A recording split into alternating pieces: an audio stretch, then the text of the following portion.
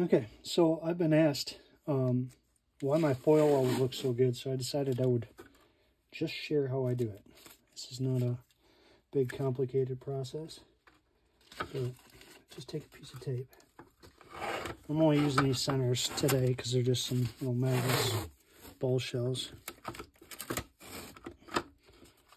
But just wrap this around. I've already got my igniter tied off. Pretty simple. Doesn't have to be perfect, it just has to have tape. And the reason for this is so that you can get the glue off later. So then I just take glue, hot glue, on that tape.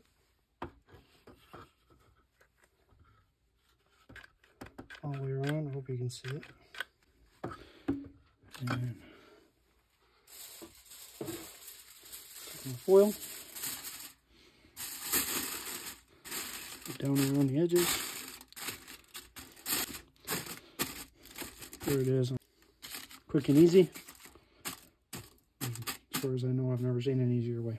There it is. In conclusion, after you glue it, just peel your tape off. Done. Steam racks.